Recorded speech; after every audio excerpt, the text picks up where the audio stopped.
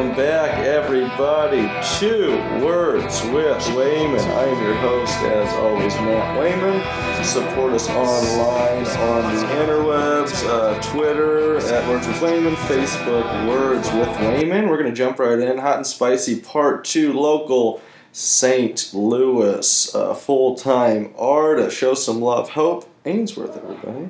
Hi. Hey, thank you for coming back. You didn't run away after that first episode. I appreciate that. We're back for the part 2. This one we just kind of like talk about methods, process, and just like kind of how you go about doing your art thing. So kind of just explain to the people that probably wouldn't know what you do, kind of like what you do. I like to just make things mostly. Yeah. I do a lot of visual art. Definitely. A lot of functional things. Super that cool are functional also stuff. Art, yeah. I think. Shelving, cabinets and stuff like that. Painting as always. You do one of these cool things, and I definitely see it as an aesthetic too. You work with a lot of puff paint. Yeah, puff paint and glue. Puff paint and glue, which creates a completely different aesthetic too, and I think involves people more in your work because you can go up and touch it. Yeah. And like create an experience, like a texture as opposed to... Yeah, you can totally clean it if it gets too... Yeah. And how did you discover that? Well, I remember doing a painting in puff paint. Mm-hmm. And it was a small painting, maybe 10 by 12. Yeah. It cost $60 just for the paint. Really? So I had to figure out a new method. And yeah. I decided to use glue and just tint it with acrylic, food coloring. Cool. Whatever. So that's so just because the glue is so much cheaper? Yeah, it's way cheaper. It doesn't get the same effect. Yeah. And it kind of bleeds together. Definitely. So, yeah, it's a longer process. Yeah, because it takes a longer time to dry, and you have to use. Sometimes you probably don't know how it's going to set. Yeah.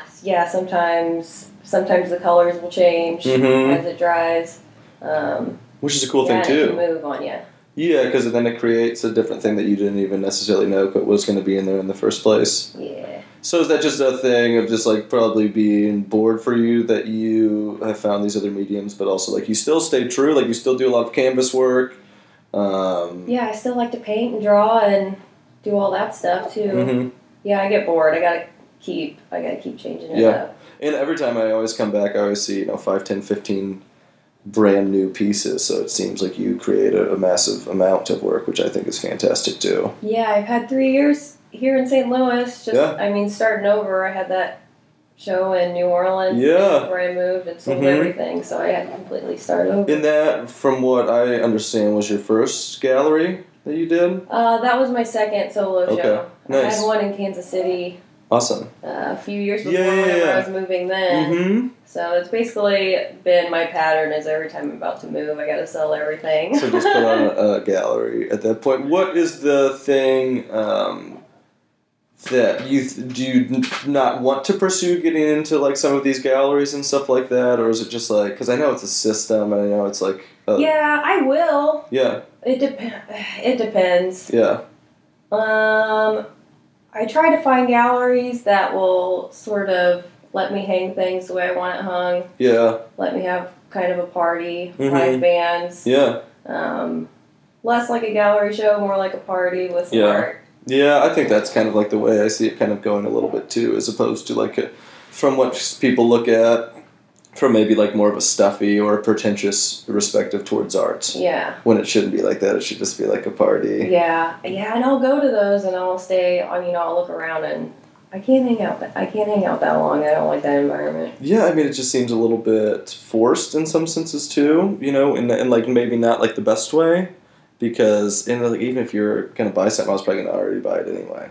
Yeah. And plus, they're so expensive a lot of times, They really are. And if you can find a place that'll let you show, and a lot of them don't take commission, usually I'll just let them pick a piece that they want, and that's their payment. That's cool. And you definitely... Or they're advertising their... Free advertising. Or just have art for their house if they're really fans of art like that. Yeah. All of your stuff's super reasonably priced. Is that something that you came about over time? Yeah, I think that's really important to have affordable art. I think everybody should have art. Yeah. I want art myself, so yeah. I collect and it still blows my mind when I walk into people's houses and they don't have like art anywhere. Or, I know it's weird. But I think it's a different mindset too. You know, maybe it's like more super type A, or like they just can. But I mean, if you're like looking at it to find inspiration all the time, I feel like it's kind of a crucial thing to have up. I think if it was more out, in the open to where more people could see it, then I think more people would be fans. Yeah, I feel like they're more not like they're an outsider, more they're more inclusive in with what art is, which is just pictures of stuff people want to see or people don't want to see, or just it's whatever. It's so open ended. Also, another big thing I like to do is not take it too seriously and have it be too intimidating. Because I think that makes people scared about art. Absolutely. And like, why try to force that on somebody? I feel like that's. I mean, if it's not that it has to be universal for absolutely everybody to get, or not that you just have to look at it and be like, I get that immediately, but to not just like challenge people out of a place where they don't need to be challenged. It's just like, this should be something cool. Yeah, I agree. What's your process like? Like, how do you usually create materials? Does it come from an idea? Do you sketch and then eventually you like that sketch and paint it? Or? Usually the only time I sketch is whenever I'm not at home. Mm-hmm. And that's just because I have to jot down an idea and just kind of illustrate what I want it to be, and then I'll work on it. And it's usually just a one-time thing. Yeah. Like, I won't rework something over and over. Cool. So if you like it, then it'll make it to another medium, or yeah. So how does it needs to be bigger, or something like that. Blown up, and you use the computer and stuff like that too to make. Yeah, I do some graphic stuff, and I started doing some stop motion. Yeah. Stuff like that. That's awesome. Everything is. Yeah, and I'm the same way. Like with comedy. And like I paint and do screen print and stuff like it's often the same spot. So it's like if you go do stop motion, it's not like I have to be the best at stop motion. It's like that's just another medium for you to be able to get a message across. Yeah, I'm probably not a master at any of these, but if you enjoy doing them, it's a good time. So I know that you have been now you're full-time art after that job, but I know you're doing some book illustrating for a little while when you were making those. I did a book cover for a lady here when I first moved to St. Louis. Yeah. She wrote a book about female wrestlers. Mm-hmm. So I did her cover for her. That's pretty cool. And how does that stuff come about, like the commission stuff? Well, she was pretty random. She put something on Craigslist, which was the first thing. I just moved to St. Louis looking for a job, looking for any kind of work. Found her. Other than that, it's usually friends that commission me, people that I already know. Yeah. I mean, I got last Christmas a portrait of myself with a stand-up comedy microphone, which I love and everyone loves. Metallic Wayman. If I never turn into a star, at least I'll be a star up on that wall. For a little bit, okay? Can I get some respect out there? People down in Pensacola, Florida, I need some respect. But that's a cool thing too, because I mean that's I'm sure sometimes out of your comfort zone too, and but it's you kind of just like have to do stuff like that. Yeah, I've gotten to the point though where I've gotten better at turning people down on ones that I don't want to do. Yeah. So. Just like terrible stuff. Portraits of kids. Yeah. Which I would love to do if they'd let me make them look a little weird and a little silly. They just want an actual portrait of the child? Yeah, photograph painting. Those always come out so creepy anyway, because they just look like little I know, they're always adults, a little off. Right? Like they all just look like you're trying to draw that child as best as possible. It just comes up looking like a terrifying adult. From a lot of ones that I've seen, it just is weird to me. Why would you want a portrait? Okay. Parents out there, if there's any parents listening out there, do not try to commission her to paint your kid or to draw. All the time. All these Craigslist things happen all the time. Do you find that you create at a specific time in the day, or is it one of those things that you can kind of just sit down and crank out? No, I used to be able to work really well at night, but now as soon as I get up in the morning, and I get up around 9, just immediately start working, and I'm good pretty much all night. That's awesome. Yeah. So it just flows. But it's probably because you don't have that job that you had to go to in the morning now. Yeah, exactly. Because that's the problem, too. It's like even when you go work a full day job and then you come back, it's like you are tired, but this is the only time that I'm going to have to... Yeah, it hardly ever happens.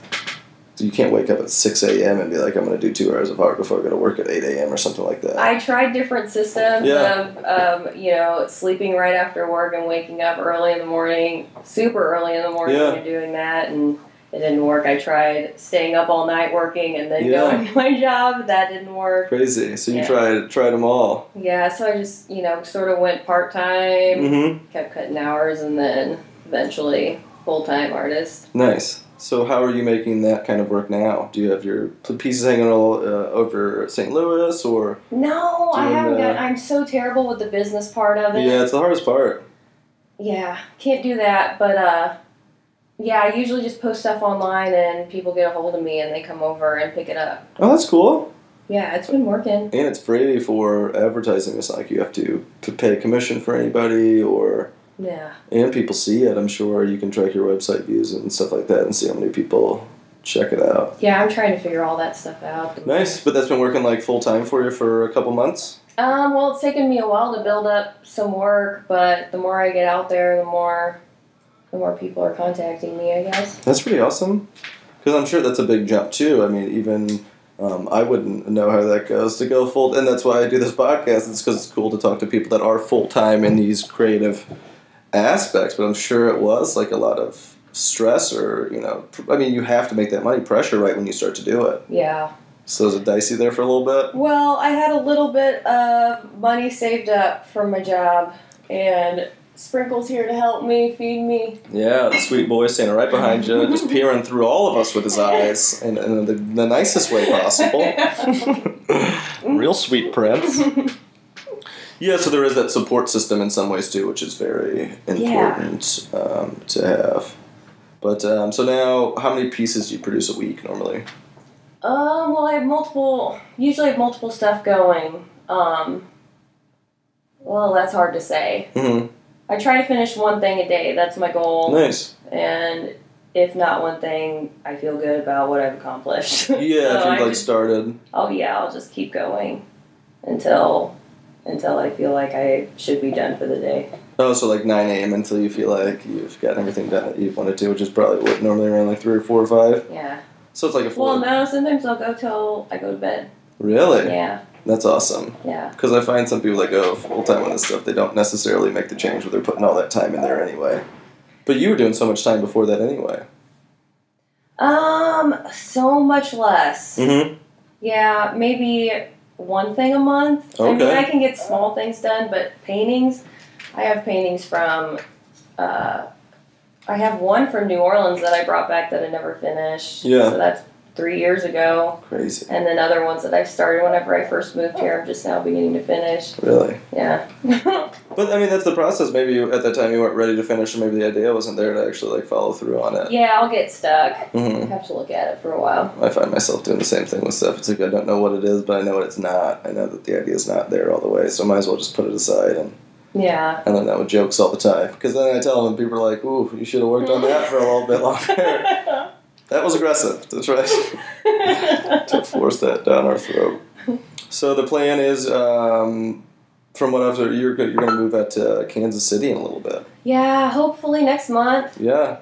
So there's a plan up there to do art, as always, I'm sure, but to get a little job? Yeah, I may get a part-time job just to, get started. Mm-hmm. And instead of having my moving sale that normally happens, mm-hmm. I'm just going to take everything up there so I don't have to start over again and because that's a lot losing everything that you have. And probably having to take a price cut too to be able to sell this to people. Yeah. Yep. But you need the money when you're leaving town. Yeah, I've lost a lot of money doing that's just a little business move too. Yeah. Well, it's something to get me to the next place. Yeah. So sometimes it's worth it, you know. I'm sure. I mean, if you definitely absolutely have to have that money. Where 5 years, best case scenario, what would your life and career be like? I guess to be making at least a nurse's salary. I don't want doctor money. I don't want PA money, okay? I would be totally happy with that. Yeah. Yeah. Just to be able to do it on my own, fine. Just doing the things I want to do. Nice. and not doing things I don't want to do. Yeah, which is work for some jerks. You know what I mean? Well, that is the coolest way. That's how quickly these things go. That we're coming down to the end of part 2. I think that is one of the best ways we could round this down. But just quickly, once again, just give everybody all your contact info if they want to get in touch with you to buy some art or just to chat, maybe. Just kidding, she's working down in Colorado. So it's Killy Power? Killy Power, yeah. On Facebook, Instagram. Yeah, Facebook, Instagram, Etsy. Nice. Everybody out there, check that out. Follow us online on Twitter, Words with Wayman. On Facebook, Words with Wayman. Thank you so much for doing this. Yeah, thanks, Way. No problem. It's been my pleasure, and thank everybody out there for listening, guys. This has been part 2 with Hope Ainsworth. We will see you all soon.